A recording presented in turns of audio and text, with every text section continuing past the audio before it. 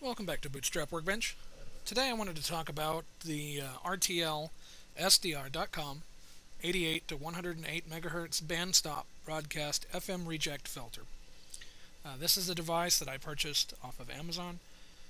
You can also purchase it through the RTL SDR.com store, I believe. So this little device is useful because on RTL SDR receivers they are prone to front-end overload. They're pretty much a super wideband receiver, and as such, they are subject to being overloaded with signal levels that are far outside of the band or frequency of interest. And that causes you to lose the ability to receive weak signals just because the overhead of the receiver is being consumed by the amount of signal strength that's coming in.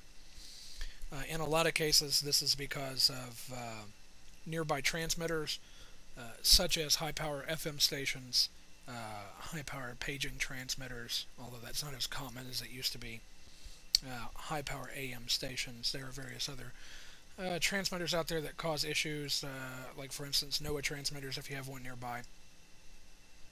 Most people have an FM radio station nearby. In my case, I have two.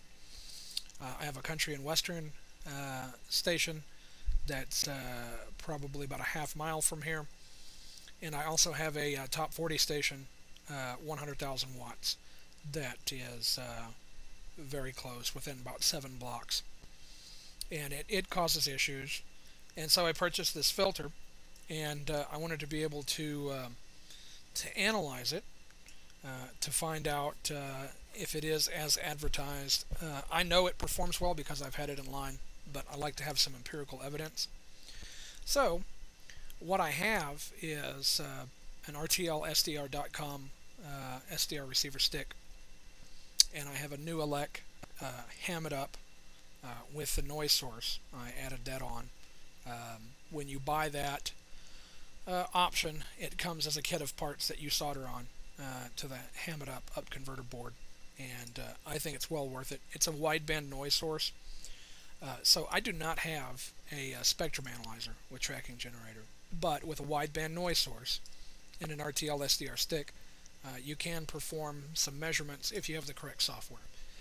In this case, the software that I like to use is called Spektrum, and you can get it at https://github.com/PavelS/Spektrum, and that's with a K, SPEKTRUM. What you can do is, once you get to that site, there's a README, and if you read further down, you'll, under Quick Start, see where it says grab the latest release, and release is a hyperlink. So I'm going to open that in a new tab, and I can see that the latest release is 1.02, and I want to grab that for Windows 64. Now, if you're using an x86 version of Windows, you're going to be out of luck here. You have to have a 64-bit version of Windows to run this software. Back to the README, we can see here that we need to connect and configure our RTL SDR stick. In this case, I've already done that. I've been using it for quite a while. And we'll need to extract the zip file that we're downloading right now, and then run the executable that's in there. Now, if you run that executable and all you get is a gray screen, then you're most likely missing the Visual C++ redistributable for Visual Studio 2012. And the author has generously provided a link here to go download that file. So, let's see here. I believe we're probably ready. We're going to go ahead and extract this, and it's going to take just a couple of minutes. So we'll go back here. We need to talk about relative mode. What relative mode does for you is, if you're using a noise source, this is basically like zeroing out the meter. So you connect the noise source, you set your desired frequency range, you click relative mode, let it run for at least a few sweeps, and then click set relative. And that'll give you your fairly straight line around 0 dB. Now, if you have a noise source that has some noise spikes in it, you're still going to end up seeing those. So once you've zeroed everything out, you can connect the antenna or filter and then tweak the gain so that you can see what's desired.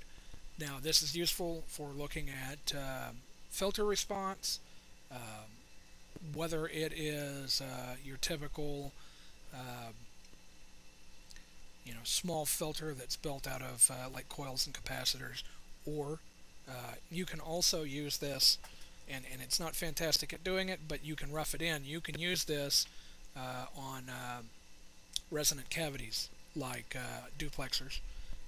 It won't get you in as close as you need to be, but you can rough it in, and in that way, if you can get a little bit of time with a spectrum analyzer with tracking generator or some type of communication service monitor that has that functionality built into it, or a vector network analyzer, it won't take you as long to get everything tuned in, and so that's very useful. Let's see if we're done yet here. Looks like we're still extracting. Nope, still working at it.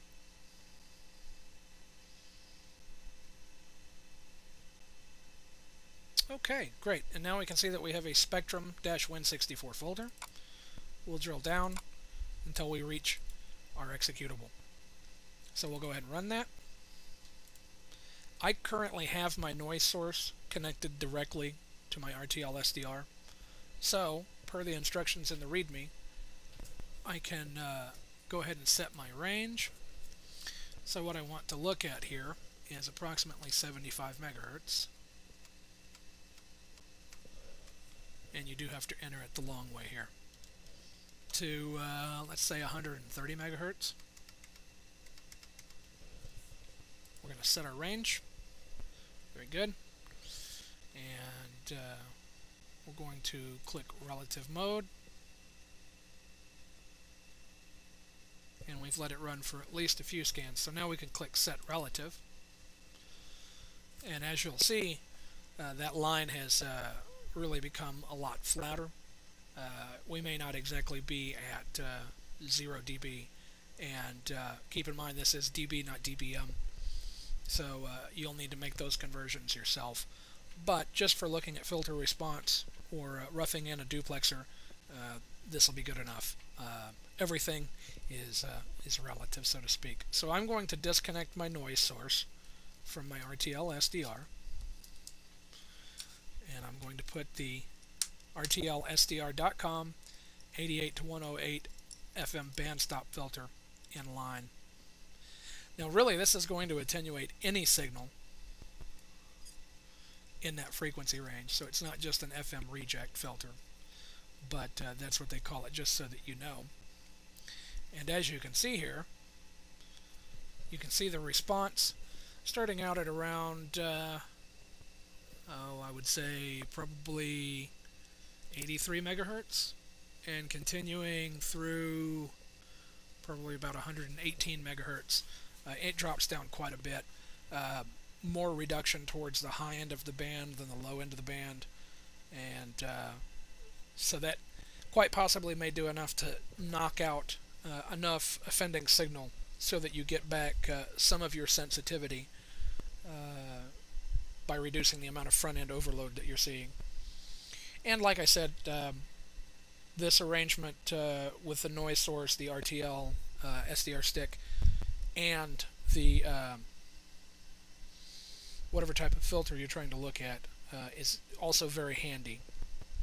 To let you know here, the SDR stick that I'm using, it is the RTL SDR.com DVB, DAB, FM, SDR, RTL 2832U, R820 T2, TCXO plus bias T plus HF, version 3.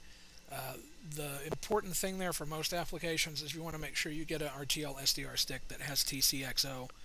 That way you have enhanced frequency stability. If not, you're going to have quite a bit of drift, and you're not going to be accurate as you need to be, especially for these type of operations. So that's pretty much going to cover it for right now. If you have any questions or comments, let me know down below. I hope that you found this video informative, and I also hope that you have a great day. Thanks for watching.